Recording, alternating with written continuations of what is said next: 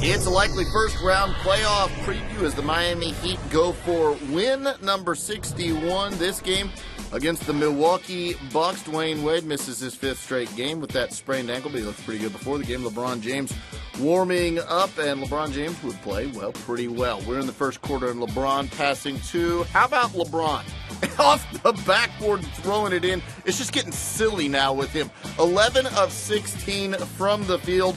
Miami up 15-4 early on, and you could see the Heat bench even appreciating that play. Later in the first quarter, it's Mike Miller finding Udonis Haslem for the jumper. He had 10 points and 15 rebounds. That's the first double-double by a non-member of the Big Three for the Miami Heat this year. Brandon Jennings outside splashing in a three-pointer. He was 4 of 9 from distance on the game. He had 30 points, but Miami's up 25-21. Then the Bucks in transition. Monte Ellis throws that one down. He had 8 points in the first half, and that's all he had in the game. Miami up 39-36. Then Ersan Ilyasova quickly with a lay-in. That ties the game at 41.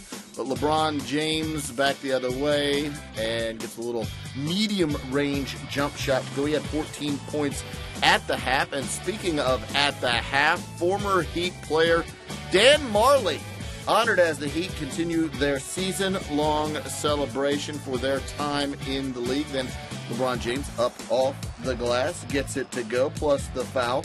Then it's LeBron again hitting a jumper, part of 15 straight points from LeBron that started back in the first half. Later in the third, more from the Heat. Rashard Lewis gets the lay-in there. That caps a 21-5 run. Miami up 68-53 fourth quarter, and the Heat just blow it open. James Jones with a deep three. Then it's the Birdman. Yeah, the Birdman makes a three-pointer.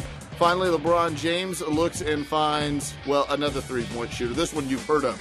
The all-time leader in three-point shots. Ray Allen buries a three, and then LeBron doing it on his own.